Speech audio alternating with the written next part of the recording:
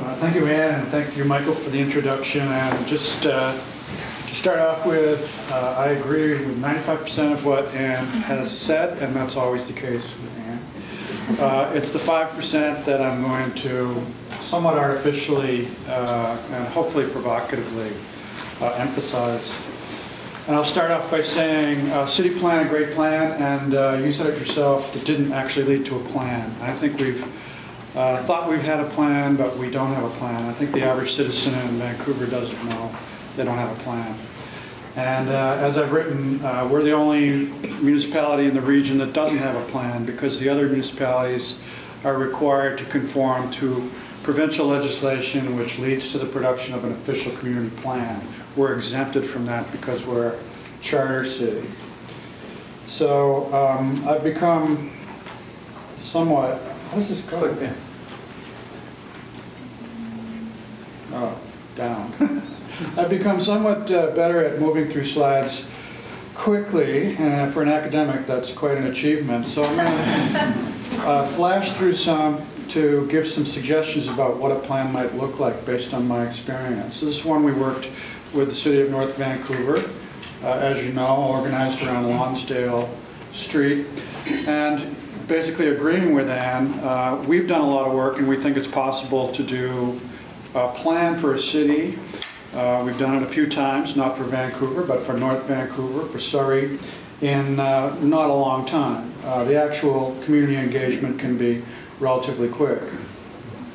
It requires a careful process, of course. It doesn't happen at the drawing table without a whole lot of work being done in advance, such as this diagram for North Vancouver, and this set of goals and principles and objectives that inform the North Vancouver charrette. This is very typical and looks a lot like many of the documents that came out of our own Vancouver City Plan.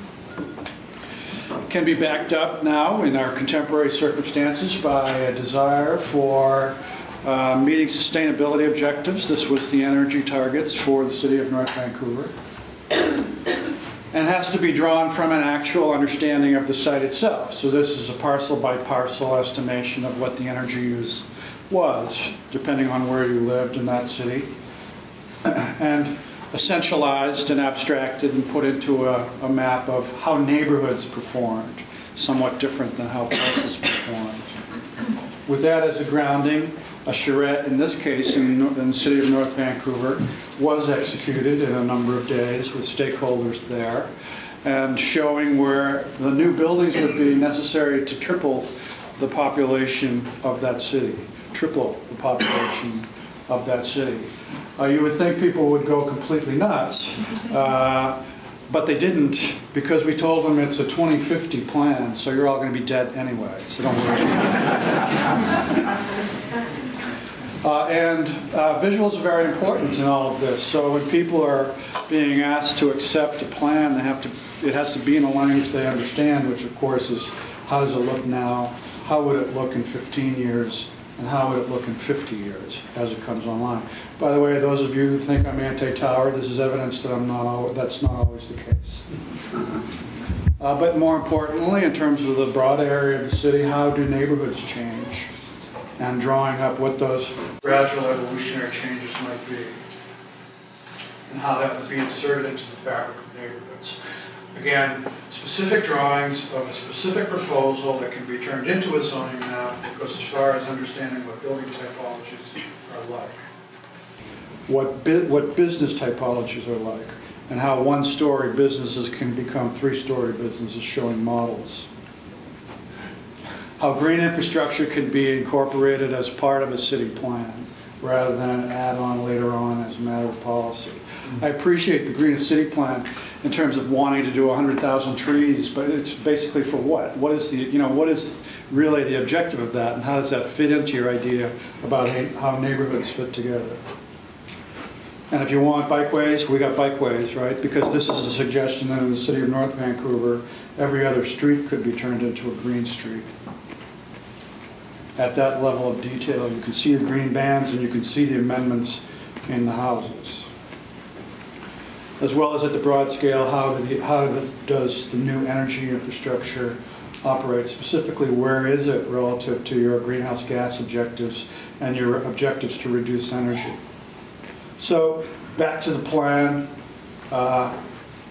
then into what are the neighborhoods that correlate with that plan, and then looking at what the status quo is in terms of energy use and what does it turn into. Obviously, the greener it is, the better its performance. A plan is necessary to understand that and to get your arms around where the district heating system would go and how you would shift auto trips to bus trips and biking and walking. And at the end of the day, that's the calculation on the right-hand side. It was a 100-year plan, and the objective was to get to 0 greenhouse gas, so there you go. Once you've reduced it by 80%, which didn't turn out to be all that difficult, with changing in building typologies gradually and extending the district heating system, adding on the additional on-site infrastructure for the additional 20%, so it was not that difficult. So in the remaining minute that I have, there's another situation out here which pertains to our question, and that's the places that do official community plans. And I want to turn your attention to Surrey's draft official community plan, which is before the council as we speak. It's a highly detailed instrument, and as Anne has pointed out, it is a vehicle that is comprehensive and that alludes to their other plans, but also incorporates those main points from those other plans. It's very much about land use, about designating what can happen where, in somewhat boring plannerly terms on some pages, but in explicit diagrams on others. And even goes so far as to show how the fabric of their community can evolve over time, so that a cul-de-sac, which is on the left, shown on the right, could evolve in time. So I'll just show one or two more examples from this before I turn it over to Peter. And even to the level of figuring out, how the street infrastructure will change. So I think that's enough. I'll leave it at that and turn it back to you, Michael, for Peter to get a shot at it.